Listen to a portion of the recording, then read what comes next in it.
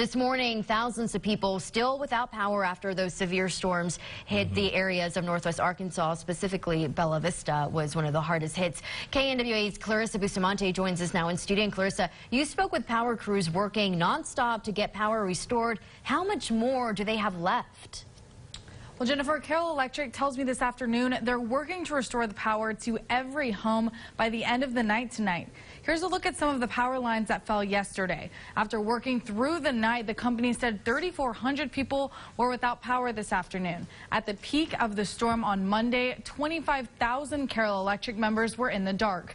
51 power poles were broken throughout the area. Trees on the houses, trees on the power lines, trees on the cars. One member said it looks like a war zone here, so it's been very difficult.